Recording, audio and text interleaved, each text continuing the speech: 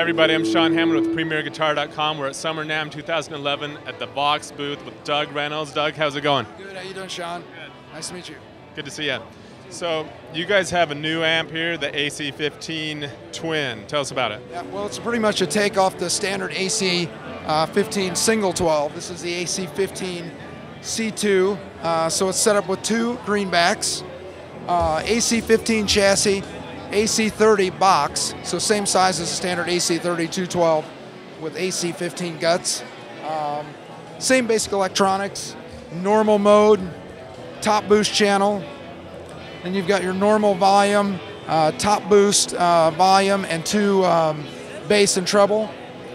And then you've got your global controls over here, global reverb, global tremolo, and then your volume and tone cut control, which basically rolls off the high end. It's a high-end roll-off. So cool thing about this is it's 15 watts, allows you to get a much better tone at low volumes.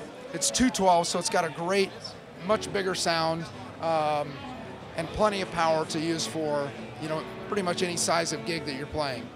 Cool. Classic box tone.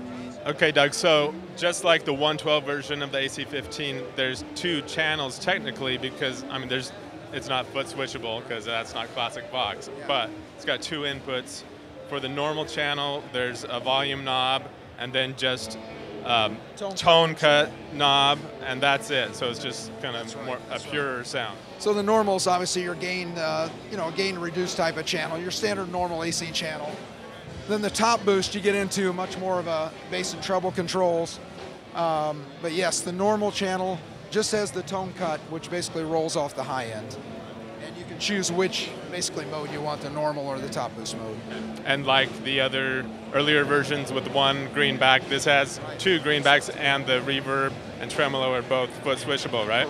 Correct. The tremolo, the reverb are foot switchable.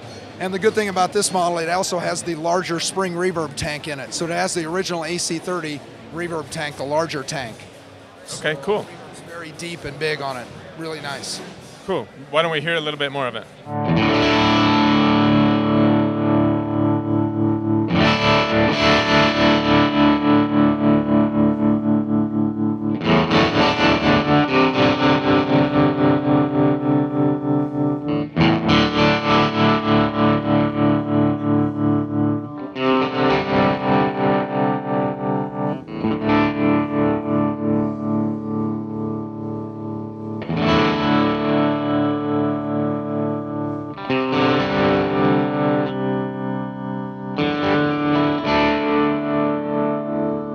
Sounds really nice, man.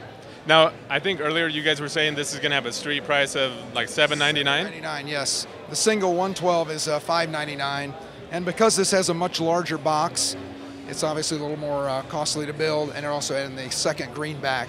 But the sound comparison between the 112 and the 212 is pretty significant.